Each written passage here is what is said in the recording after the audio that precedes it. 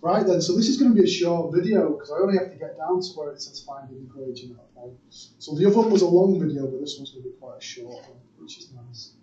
Right, so expand your brackets now. So you need to expand and simplify for this one. More simplify actually. Right, so what have I got? I've got 3t times t to the 4, so that's 3t to the 5. I've got 3t times by minus t back to the minus 3, so that's 3t to the minus 2.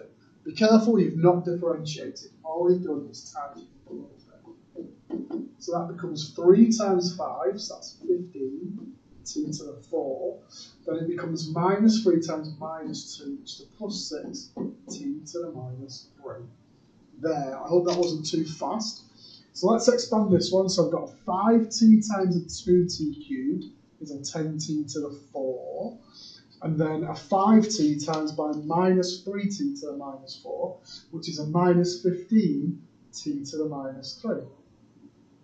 And then if I differentiate it, I should get 40t cubed plus 45t to the minus 4. There we go. So this one, I put simplify up here, because this one you have to split it. So you've got different ways of seeing this. You can see it as 3x to the 5 plus x to the half, multiplied by x to the power minus 1 if you take it up.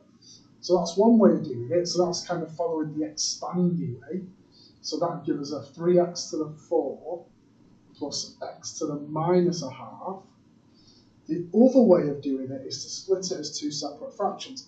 Personally, I think that's nicer, but the pack does it as 3x to the 5 all divided by x plus x to the half all divided by x. So if I take the power of 1 away from it, it gives me 3x to the 4 plus x to the minus a half. But I like that way better, to be fair. I like my little box to it. But remember, I've not done anything with it yet, so I need to differentiate it. All I've done is tidy it up algebraically. So 3 times 4 is 12. Take 1 off the power. Then bring the power down. Take 1 off the power. Gives me minus 3 over 2. So let's have a look at this one then. So it would be a 2x cubed minus x to the 3rd all to the power x to the minus 1. So I should have a 2x squared minus x to the minus 2/3. Let's have a look. So split it as two separate fractions if you want, and then a 2x squared with a minus x to the minus 2/3.